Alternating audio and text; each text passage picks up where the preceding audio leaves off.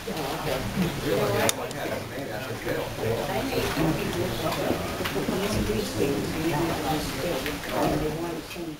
name is Claire Ebel. I'm the Executive Director of the New Hampshire Civil Liberties Union, and when I first saw the title of this bill, I thought, a bill I can go in and support.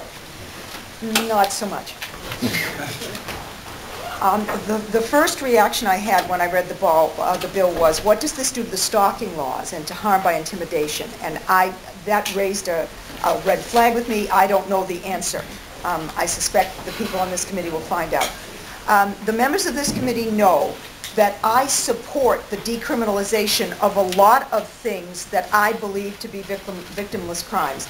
Among them, marijuana, prostitution, adultery, other drugs, and hemp. For heaven's sakes, hemp.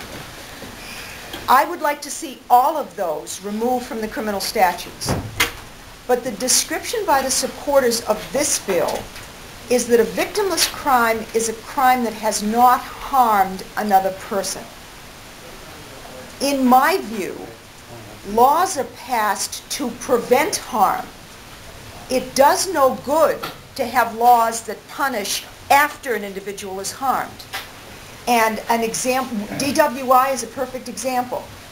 If you say someone who drives drunk and doesn't crash, that is a victimless crime, then the numbers of people hurt and killed by drunk drivers is going to skyrocket because there will be many more people driving drunk. I don't think that ought to be under the definition of a victimless crime. Speeding is exactly the same. You're going 100 miles an hour up or down 93 or 89. Eventually, you're going to kill someone. And the fact is, unless you do, you are being arrested for a victimless crime. There are also, I think, unintended consequences with this bill. That's my favorite thing to look for because it's always such fun.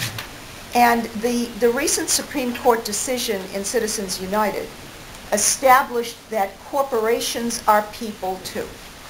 So a person is not just the people in this room. A person is now a corporation as well. And I would remind you, and it'll only take 30 seconds, I would remind you of the history of marijuana, which was legal until 1937. And the reason it was made criminal in 1937 was because the liquor industry lost 3.5 million customers to the pot industry while liquor was illegal. And so they made reefer madness and the Congress passed it.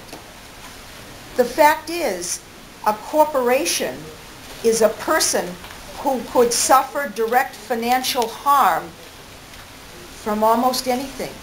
Competition, putting another store on the block, that is a person who would suffer direct financial harm under the circumstances of this law. Madam Chair, as I said, I thought I was going to come in here and support this bill, and regrettably, I do not. I think that laws that protect us from harm are the laws that keep us a civil society. If we don't have them, I fear for our future. And I thank you, Madam Chair, for the opportunity to speak. Thank you. Are there any questions? Any written testimony?